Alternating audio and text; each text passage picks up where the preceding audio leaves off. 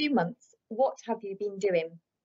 What have been the questions you've been asking yourselves? And what does the new world normal look like for you? Apart from binge watching Netflix, I've spent some quality, precious time with my family. I've learned some new skills. I've walked miles and discovered some really beautiful places around me that I didn't know even existed. My house has been decluttered.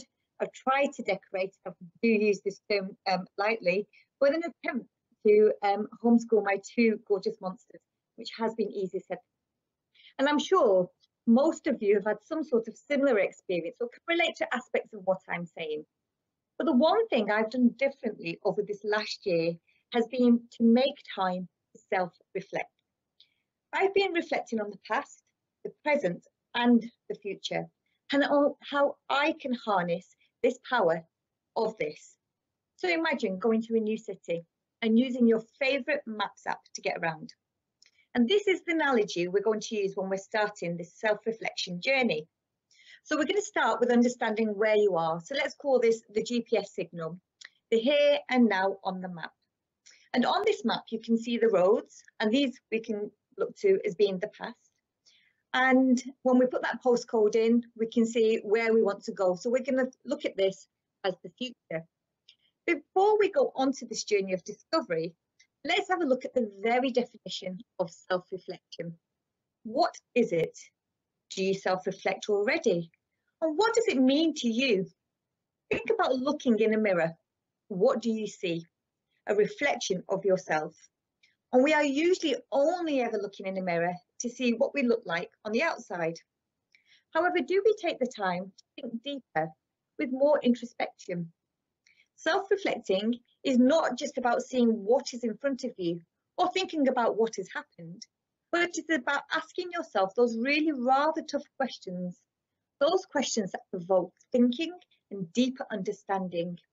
It's really about holding up a mirror to your inner self and being completely honest about what you see. So I recently went to my son's school and they had this amazing display of mirrors on the wall. And the caption they had on the wall was, "Meet the person in charge of your future, success, words and behaviour." That person is you. And I find this so inspirational from a young level. So remember, the beauty of this is that there is no right or wrong answers because the authentic self is different for everyone. I found that adding self-reflection into my daily life has given me a new perspective to life. It's allowed me to be grateful for what I've got and also see and appreciate the successes and failures, the opportunities and challenges, and the mental and physical development that makes each one of us who we are. And it's important to remember that self-reflection is not a moment of judgment or criticism. It's an opportunity to identify your strengths, assess your values and goals, and track where your growth needs to happen. Now, I tend to reflect in many moments when I'm driving home from work, or when I'm out on a walk, or even when I'm cooking, or more specific times like first thing in the morning when it is nice and quiet, when media hasn't started, the television's still off, my phone's still charging, or sometimes even before I go to bed. Either way, it's important for you to find a way that works for you. This way, I can integrate self-reflection into my daily life. I've also found writing reflections really helpful. And with the wonders of technology, this can be on a device, a phone, a tablet, a good old-fashioned pen and paper, a diary, or even a journal. And I found that visually seeing my thoughts has helped me process them and evaluate them differently to having them as a whirlwind going around in my brain. I've also found it helpful sharing aspects of my self-reflection with a few trusted others. We've all heard the saying, a problem shared is a problem halved, but I don't think that's too far from the truth. And I found this has helped me self-check my ideas and thoughts, often stop me being too critical about myself. So let's start. Let's look at the here and now. So have you heard of Professor Gary Rolfe? In 2001, he and his colleagues developed the what, the so what, and the now what model of self-reflection. This has been mostly used in the professional sense, but I think it can be adapted to all aspects of life. So when using this model of reflection, my reflection would go like this. So let's look at the what for now. So I start by reflecting on my day. And if I was asked myself, if I was able to relive this day, what would I do differently? I think about particular situations of what's happened. I also focus on my achievements and also think about the consequences of my actions. And quite often we're all on autopilot, aren't we? We're just carrying on transactionally, completing our daily tasks without really thinking what we're actually doing. So this gives me the opportunity to reflect on the actual day and think about what my feelings have been in situations. And I ask myself some questions. I ask myself, well, why did it make me sad? Why did it make me angry? Or why did it make me happy? And what was it that got in the way? Was it fear? Was it ego? And was it jealousy even? And why did I respond the way I did? So after I've thought about the what, I think about the so what. So when I'm thinking about the so what, I start to reflect on, well, what have I learned about myself in that situation? I start to reflect on my thought processes and what my understanding is, where I need to improve, and what was my learning from situations. So once I've thought about the so what, I think about the now what. And I start by thinking of solutions of what I need to do in the future in order to develop myself, and how can I then apply that learning to my life, not just professionally, but also on a personal level. And the other thing I started to do differently was accept the achievements and embrace the positive things that may have happened in that day as well, no matter how big or small. So what did I discover? Well, there's far too much to cover in a 20-minute presentation, but here are my initial thoughts over the last year.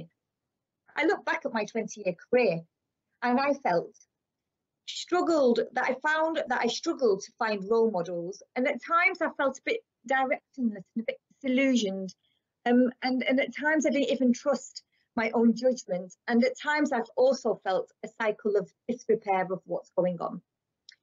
So to address this, I took control. I moved out of my comfort zone and applied for a job with a national focus.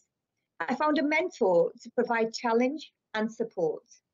And I then stopped looking for external role models and looked at becoming my own role model with the values and strengths that I admired in others. I looked to be a role model for myself, my families, my colleagues, and create a legacy which I could be proud of. I reflected on how I didn't want to be. Now, I'm sure we've all been in those situations where around, family, friends, colleagues, managers, leaders, and we've had that internal monologue, how I don't want to be. And so I use that to start thinking, well, what kind of role model do I want to be? I also decided to be more curious. Now, I'm quite curious already by nature. Those who know me will know this. But I found that being more curious about my ideas helped me to be more creative. My curiosity then developed new ideas from new people. And this also helped me discover how I best learned. I also started to experiment and take control of my own learning and work. And this has allowed me to be uniquely me. It broadened my knowledge circles through diverse connections and conversations. And I know you're asking yourself, well, how have you done that over this last year of lockdown? But this is where technology and social media has been a great friend. It's allowed me to connect with individuals all around the world who have been really inspirational, who have changed my thinking, which has then given me growth. I started to share my work and seek sense with my new existing networks, and this has helped me to learn collectively. I also started seeing the world through several lenses. This then helped me develop a shared understanding, not only with colleagues, but also with my family and my friends. I started developing my own strengths to define my unique voice and my own leadership style. And I realised there is no influence without substance, and that influence spreads on the pollens of generous actions, helping each other and sharing. And trust is the currency. It's important to be authentic and consistent. I therefore found my momentum. I found my energy. I found my direction. My confidence grew as my connections increased, and I found an expanding group of people I could rely on for advice and feedback. And this helped me create direction of where I want to go. I also stopped viewing people in hierarchies and more as individuals, each with their own challenges. I started to focus on reflective goal setting and self-advocacy, and started to celebrate milestones and understand my strengths and identify and articulate my areas for growth. I realised that growth and change can be painful, but nothing is as painful as staying stuck somewhere where you do not belong. So that's what I did when I was looking at the now, and they were my thinkings. So then I started to think about where I'd been, those roads leading up to that GPS signal, the past. As you said before, I'm a podiatrist by profession, and often when I'm discussing management plans or new treatment plans for my patients, I use the analogy of a journey. This helps the patient in front of me appreciate actually how far along their journey they have actually come before we start adding something new. So let's think of this together. Let's say we're walking up a beautiful mountain. Our focus is often and is always going to be on the summit and the distance which needs to be covered. And within this, some of our concerns may be some of these unknown paths I may lay ahead. We continue this journey as we go along. However, at times we need to stop, we need to turn around, and we need to take time to appreciate the immense ground we have already covered, to where we are, and appreciate what we have achieved. It is therefore important to slow down and reflect on where you have been, and this will then give you momentum to move forward. Again, I use so what, the now what, the what, the so what, and the now what to do this. So what did I discover? I realised I thought more about all the things that had gone wrong rather than appreciate all the things that had gone right. I realised that we're all human, we're going to mistakes after all. And self-reflection enabled me to make these mistakes and failures, which I felt they were in my head, and look to try and prevent them from happening again in the future. I took on the no-lose model, and thinking about every situation was a win in some way. And there was always something that could be taken from every situation. This then allowed me to get rid of so much emotional luggage I'd been carrying around without realising. And I actually felt lighter. I created my own narrative and embraced the following. I am strong at, and this is something that you should ask yourself. I am strong at, and I thought about all the things I am strong at.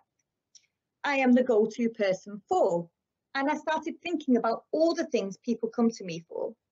And I am at my best when, and I decided to put myself in more situations where I could be my best. The past makes us who we are, but it also makes us remember who we want to be. And I see self-reflection of the past as a reset button for the goals you ultimately want to achieve and discover what you wish to repeat and what needs to change. I'm sure you've all heard the saying, insanity is doing the same thing over and over again, but expecting different results. And I found that self-reflection of the past helped improve my self-awareness. It gave me perspective. It allowed me to respond, not react. And it helped me challenge assumptions and take a step back to debate validity of that belief. It also helped me facilitate level of learning, a deeper level of learning. So let's look about where we want to go. Let's have a look at the future. We've put that postcode in and we're on this journey. Again, I use the same framework, the what, the so what, and the now what. Having looked into the past and where you've been and set the foundations from now, time to look into the future. So I started to identify my growth opportunities and look for new projects and interests that aligned with what I considered were my strengths, ones that pushed me out of my comfort zone. And I looked for what I would like to learn and individuals I want to learn from, creating collaboration of ideas. And I also realised it's okay to be unconventional and it's important to see things from new points of view. I also realised that the commitment was the key. And this life is a journey, it's not a destination. You may want to find something you are strong in and think about how you expand this to a larger scope, ultimately going from learning to doing or leading to teach. And I thought about how I'm going to rebalance my time because I didn't want to be overwhelmed. by all the new opportunities. But ask yourself, what fuels you? Continue doing the things that give you the energy and sustain who you authentically are. Where are your gaps? What are your unique strengths? And what unique roles can you do that no one else can? Also remember, what are the things you can deprioritize? Delay those things that are going to stretch you too thin or suck out that energy that keeps you positive. So again, the what, the so what, and the now what model is what I use. So in conclusion, I want to leave you with these thoughts. Self-reflection is not always easy, and it can take time, effort, energy, and purposeful thinking. And I'm sure we've all felt overwhelmed at some point, especially over this last year, where, we felt as if, it's difficult to make it through the day, making it feel even impossible to make time for self-reflection. However, if we keep running on this treadmill of life and keep thinking we don't have time to waste, we're never going to have time. We need to make that time to do this. We need to stop. We need to get off that treadmill and reflect on what is working and what is not, and identify what to keep and what needs to change. We are all uniquely different with our unique strengths and attributes, rather like these little Mr. Men characters. We all come in different shapes and sizes, each with our own unique selves. There is no one size fits all. Now more than ever, it's crucial to focus on yourself. Ensure you're future-proofing your skills for the future. Rather than carrying on doing things as you have always done, take the time to reflect in positive ways. Be smarter. Reflect to better face challenges. Give yourselves insight and make each day more fulfilling. And remember, there is no right or wrong way to do this. There is just a way that works for you. So I say to you, stop. Take a step back from life or a particular situation. Look, identify and get perspective on what you notice and see. Listen. Listen to your inner self, the one that comes out when you give it space to emerge. And act. Identify the steps you need to take to move forward, to adjust, to change or improve. And I want to leave you with this final saying from Da Vinci, that knowing is not enough, we must apply, but being willing is not enough, we must do. Thank you for your time.